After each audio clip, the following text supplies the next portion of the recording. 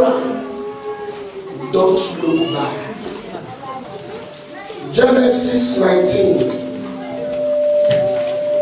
verse 15 to 26. Let's open and read. I read. When the morning dawned, the angels urged Lot to hurry, saying, "Arise, take your wife and your 2 daughters, who are here, lest you be consumed in the punishment of the city."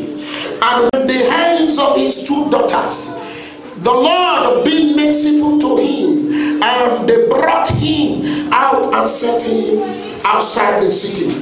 So it came to pass, when they had brought them outside, that he said, "Escape for your life. Do not look behind you, nor stay anywhere in the place. Escape to the mountain, lest you be destroyed." Mark that place very well.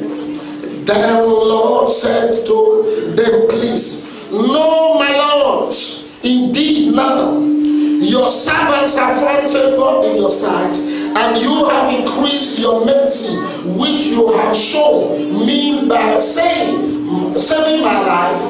But I cannot escape to the mountains, lest some evil overtake me and I die." The sun had risen upon the earth when Lot enters Zoar. Then the Lord rained brimstone and fire upon Sodom and Gomorrah behind him, and she became a pillar of salt. If you leave Sodom and Gomorrah, don't look back. You may ask me, "Man of God, what are you saying?"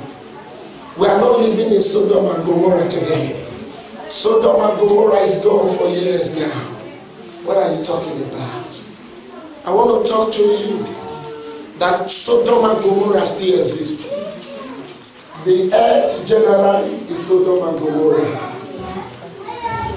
The worldly things and the world, the things you see today, they are Sodom and Gomorrah. The death you are seeing, the pain you are seeing, all the atrocity, they are Sodom and Gomorrah. Now, Sodom and Gomorrah was the physical world God used as an example for this earth me and you is living today, that will soon pass away. If I'm talking to someone. Yes, sir. The 2 angels came. When you look at today's Christianity, Jesus and the Holy Ghost, they are working hand in hand to bring all the children of God before God. Listen and listen good. I want everyone to be silent. Listen and listen good. When you are born again, when you accept Christ as your Lord and personal Savior, Sodom and Gomorrah will strive with you. But don't look back. I don't know the challenge. I don't know what the world is offering you. To drink is very sweet, but it's Sodom, is Gomorrah. To do all kinds of atrocities, smoking, sleeping with anybody you want, anybody you care, anybody you see, is very sweet, but it's Sodom and Gomorrah. When you leave those things and you are looking back, you are not fit. You go nowhere. When the Lord met with Lot and his wife, there's something the Lord showed me last night. It was like the Holy Spirit took me to the scene where the thing happened. Man of God, there's something I saw that feared me. In the spirit realm, I found myself in another place where I don't know where. But there's something that happened. I saw Lot and his wife and the 2 daughters. They were going. And Lot said, the angel warned us not to look back. We might leave gold. We might leave silver. We might leave our property. Please, my daughter, I I know you both were married. When you read your Bible carefully from verse 1, you will find that those two girls were married already, but their husbands refused to listen to the voice of God. The same thing that is happening today. When you preach to people and tell them the kingdom of God is at hand, they will bust laugh on your face. They will look at you as if you're a holy man. They see you as if you don't know what you are doing. You don't have a good job to do. That is why you are saying the world is coming to an end. The trumpet will soon sound. Repent, for the kingdom of God is at hand. They will look at you. What is this person doing? He's wasting time. But they never know you are already on your way out of Gomorrah. They don't know. Those two girls were married. As they were going, their father was telling them, please come, my daughter, don't look back. I know your husbands refused. I called them, I told them, but they refused. But listen, the angel told us, not only me, you were there. And the angel said we should not look back.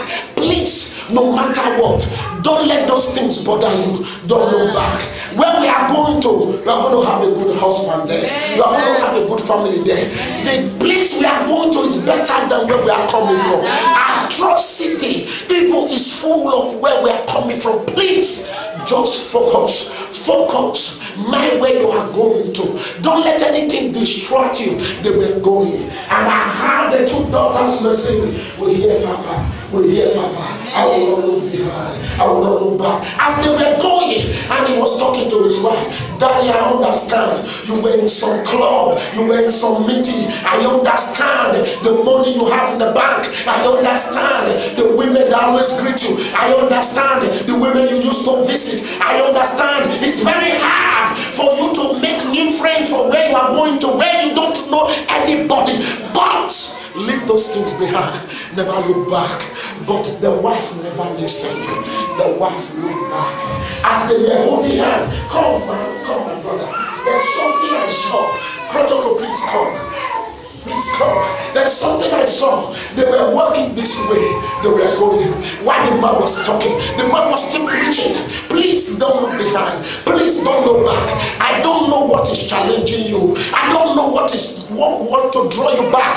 Please, my dear wife. Please, my dear daughters. Never you look back.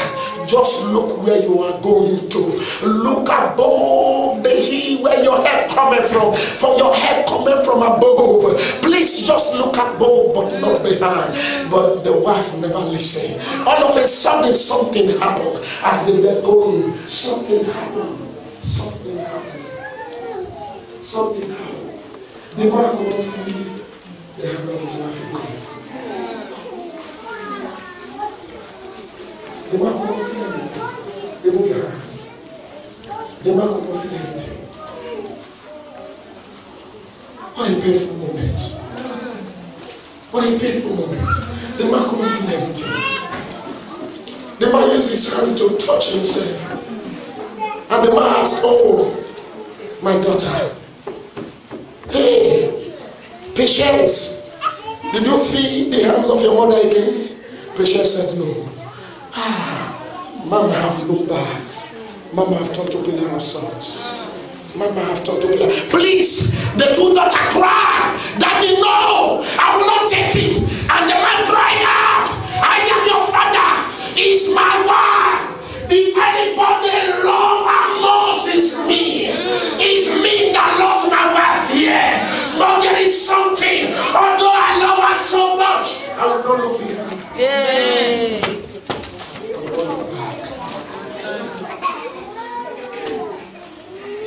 I was seeing the man crying. The two daughters crying. The man began to encourage them. I know you have lost your mother now. Your mother just failed. She looked back. She won't have looked back. She just felt something. The angel told us, let's just be going. Let's be going.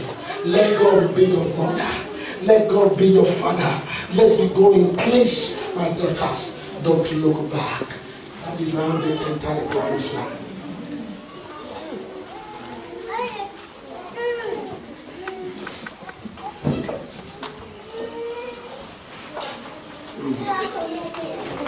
1 Corinthians 15,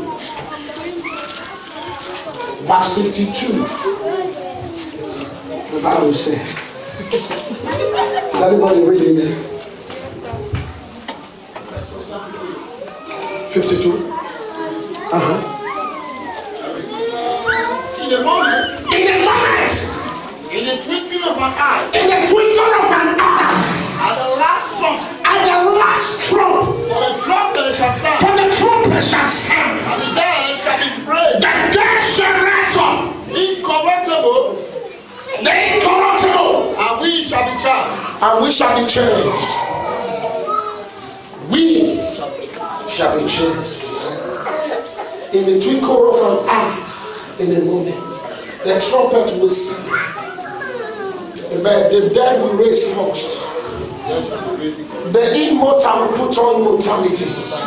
We shall be changed. Let me tell you, the Bible says, he that looketh back is not fit.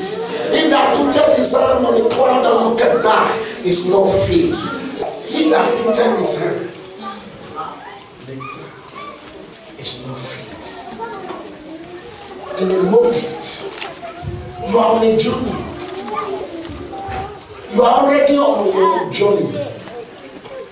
As a Christian, you are already on a journey. When you look back, you are not fit. Listen, there are things that will draw you backward. There are things you will see in the world today that will make you drop Christianity and say, I will not serve God anymore. But those things never worth it. If there is any price to pay for you to make heaven, my dear brothers and sisters, pay the price. If there is any price again to pay for you to make heaven, my dear brothers and sisters, pay the price. Heaven is real. Hell is real. Sodom and Gomorrah is a symbol of what we see today. We are on a heavenly journey. We are on a heavenly journey. You are already on your journey. You are already walking towards it. The trumpet will soon sound. The trumpet will soon sound. Please, my dear brothers and sisters, don't look back. The devil will do everything possible to distract you and bring you back. All this joblessness is the strategies of the devil. Believing God for the fruit of the womb, you are not getting it on time. It's the strategies of the devil. Yes, no document on time is the strategies of the devil.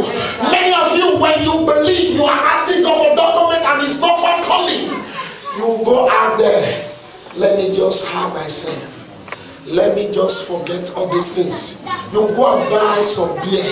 You go and buy some cigarette. You smoke. You try to while away time. You try to just kill time. You try to forget everything. You try to look the thing as if the challenge is not there. But after you finish drinking and smoking, you will still see the document is not forthcoming. It's not there. All of a sudden, gradually, take one today, tomorrow, before you know you become a drunkard. You begin to drink excess. You begin to smoke excess. You that were smoking one stick before, now you can buy packet of cigarette.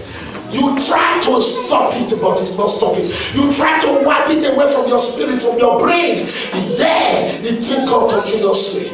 My dear brothers and sisters, all these are the strategies of the devil to bring you back to Sodom and Gomorrah, where you left and said, God, I will not go back again. The Bible says only dog that vomit and go back to his vomit. I believe you are not a dog. Anything you say I will not do again, you will not do. If you leave Sodom and Gomorrah, please don't look back.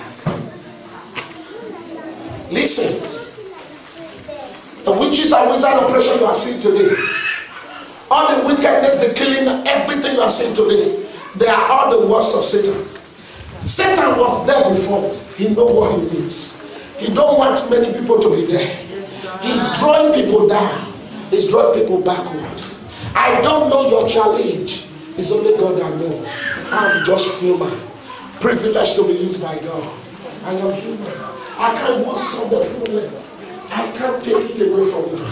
If I have the power in my hand, please, I know now. In short, I will not be here today.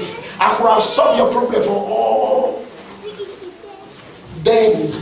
Maybe today I might be in Africa or in America, just blessing people, changing their life for good, for them to live to the glory of God. But the power is not in my hand.